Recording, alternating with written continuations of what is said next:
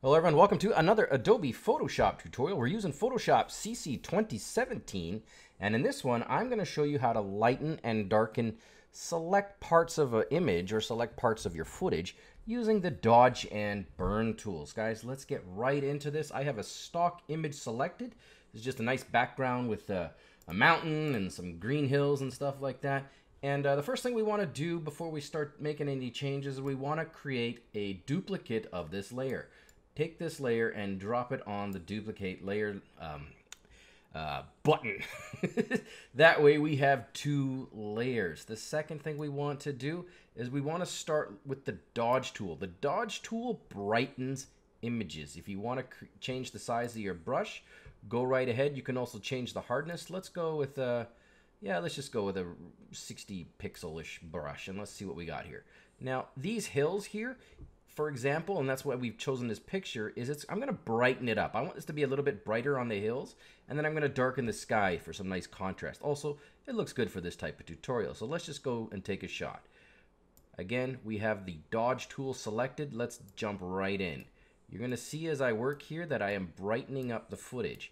Now, I'm just going to go really quickly here to show you how this goes, but as you can see here, yeah, we've got some brighter hills with just that much work, with just this only just scrubbing this around here, painting on the light, we have completely changed the look of these hills in like 10 seconds. Let's take a look at the original. I'm gonna check the eyeball here for the layer copy.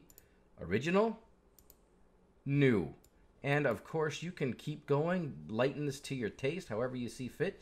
Just keep in mind that this works like a paintbrush, so if you keep adding layers or you keep adding on paint, it just gets brighter and brighter, as you can see here, until it just, well, it'll start to blow out at some point and it'll be kind of ridiculous looking. But again, this is just for demonstration.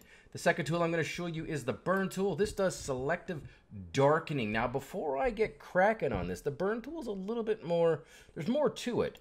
First thing, the exposure is how much darkening basically or exposure really, but how much do you darken the image by? The default setting is 50%. That's usually way too much. I prefer to go quite a bit lower, maybe 25, 30 at the most, because I would rather do 2 strokes than 1 stroke and get it wrong. Also, you can darken the midtones, shadows, and highlights. We're going to start with the midtones, and let's just go ahead and darken up this sky just for demonstration purposes. As I scrub, you're going to start to see it right away. Obviously, I've gone a little too far there with the darkening, but boom. We're darkening up the sky. Now this is not something that I would hand in as finished work, don't get me wrong, but as you can see, this is how it works. You can go ahead and change it to shadows if you want. Let's see what that does. Whoa, way darker. Obviously we don't want to do that. Command or Control Z to undo. Command Z if you're on a Mac. But there you go. I mean, just with these two simple tools, you can do an amazing amount of image touch-uppery, and that's a word. We've just added in some gray thunder clouds with like just a quick stroke or two here, guys. So anyways, that's the dodge and burn tools. I hope this tutorial helped you. Please stay in touch. I'm going to be posting another one shortly. Hope you enjoyed it. Thanks.